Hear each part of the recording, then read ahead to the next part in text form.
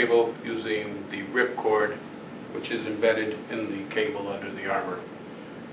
Tools you will require are a power drill, preferably battery operated if you're in the field, tape measure to measure the length, special tools provided by radio frequency systems, the jacket removal tool, the armor cutting tool, the ripcord removal kit, which is 2 mandrels, both the same, 1 extra, and various clamps depending on the size of the cable you will be removing.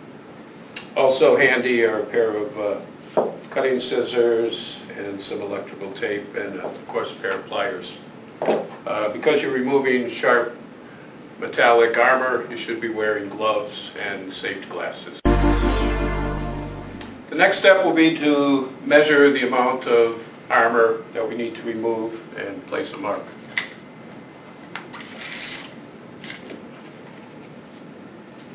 This length can vary depending on the amount of armor that needs to be removed.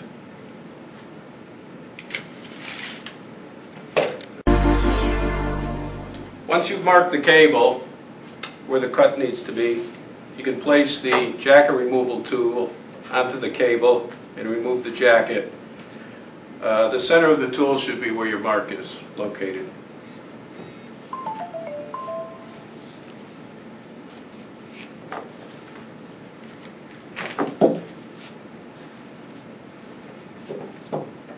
Next, we'll cut through the armor using the armor cutting tool. Place that in the center of the cut, and you'll note the wheels on the armor cutting tool will fit into the corrugations on the cable. Gradually tighten it and turn. As you turn, gradually tighten a little more. There is a stop on this tool, so you can't cut too deep to damage the fibers underneath. So once you've reached the end stop,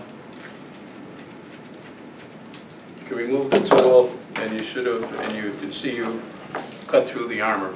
The next step will be to place the stop just above the cut. This will prevent the ripcord from cutting beyond where we've made our cut. This is basically a hose type clamp. Once you put it around the cable, this has a finger tab where you can actually tighten it by hand, and you can snug it up with a pair of pliers if you would like. What you'll need to do is have the clamp part located opposite the ripcord.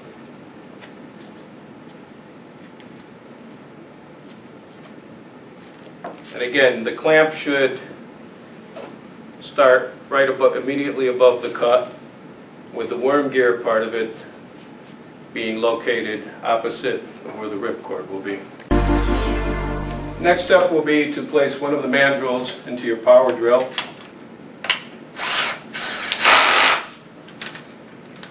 And then attach the ripcord to the mandrel. The ripcord has a knot in it. If it doesn't, put a knot in.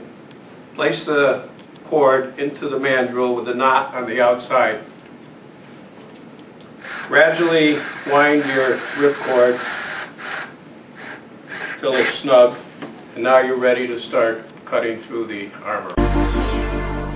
Next step is to actually start cutting through the armor with the drill.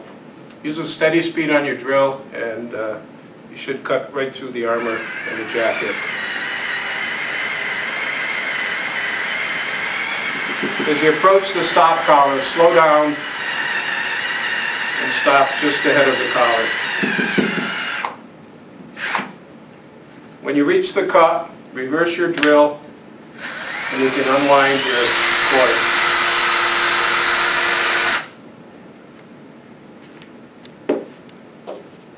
Again, leave about 6 or 8 inches of ripcord for any future time that you may need to remove more armor.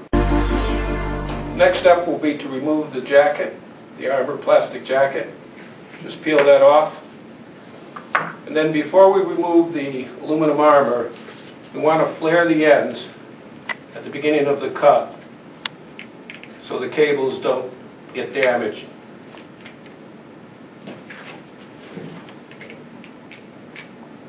You see, I flared away so when we peel the cables, they won't get cut into by the sharp edge. Put your pliers underneath the armor and start peeling.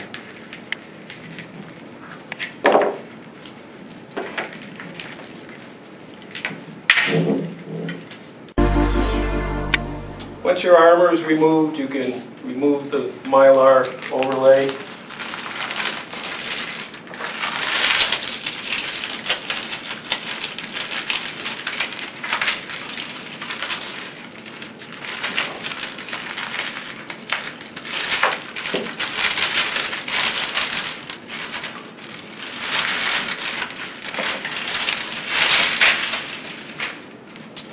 Then you'd want to separate the power cords and the blue filler so you can cut out the excess blue filler.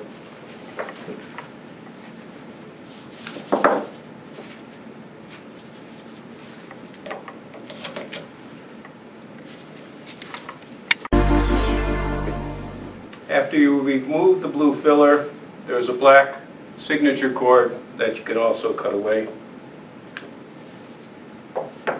The tail on the ripcord can be wound around, and you can place the electrical tape back over it, covering this area, and you're ready to begin your installation where we left off.